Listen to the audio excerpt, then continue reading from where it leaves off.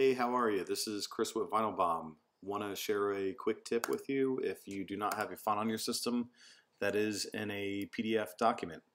And what we're going to do here, I just want to open it in Illustrator, and we're going to show you the fonts that are missing, which are right here. I'm going to close that. Let's zoom out.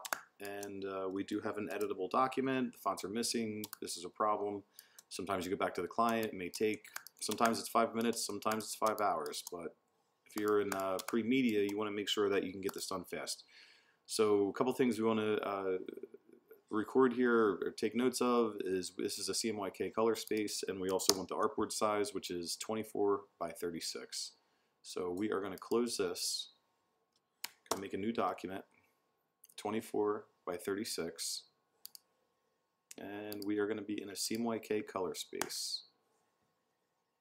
Now what we want to do is file, place, and find that PDF document. In my case it's on the desktop, and we want to make sure we are linking this to the Illustrator document. Let's place it in there. Let's align it to the artboard. And so here's the trick. What you want to do is go up to Object, Flatten Transparency. We want to make sure Convert All Text to Outlines is checked.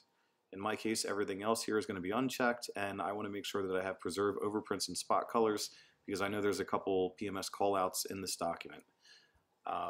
These settings can vary depending on what you're doing, but for this case, everything's vector, there's no photographs. This is going to work out fine for me. We're going to hit OK, and at this point we're going to go up to Object, Clipping Mask, Release, and now we can see all the fonts are outlined. So it only takes a couple seconds, but it really makes you look like a hero, and it keeps the printers going. And the other thing I want to check is that my PMSs are still in there. Select all unused, and delete all this mahogany. And we have our 2 Pantone callouts, and then the client made up PMS in there as well. So that's about it. I hope it helps you, and I hope you have a good day.